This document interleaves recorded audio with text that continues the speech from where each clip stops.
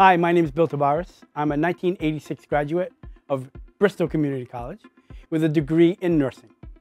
The funny story about me and nursing is it actually started with my dad, who was in the nursing program prior to me.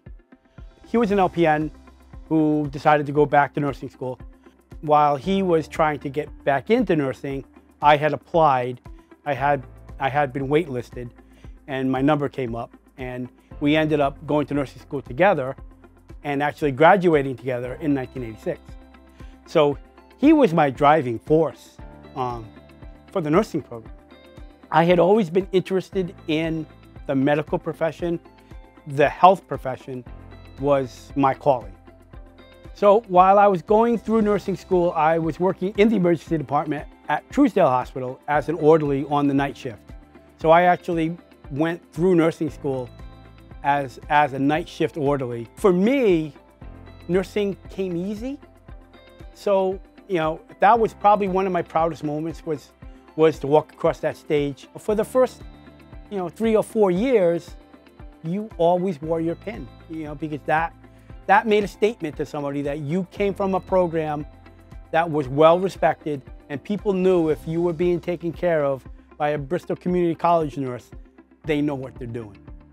That was the moment in time that you know that you have made it through one of the hardest programs at this college.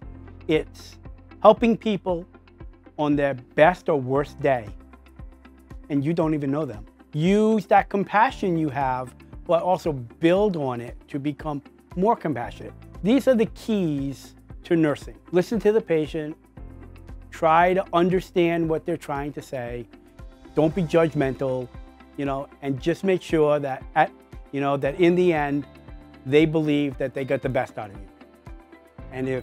And if you can do that, you've done a good job. You don't choose nursing, nursing chooses you.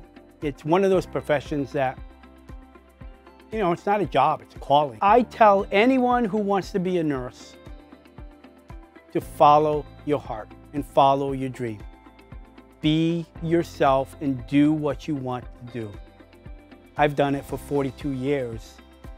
And I can tell you, 42 years later, it was the best decision that I ever made.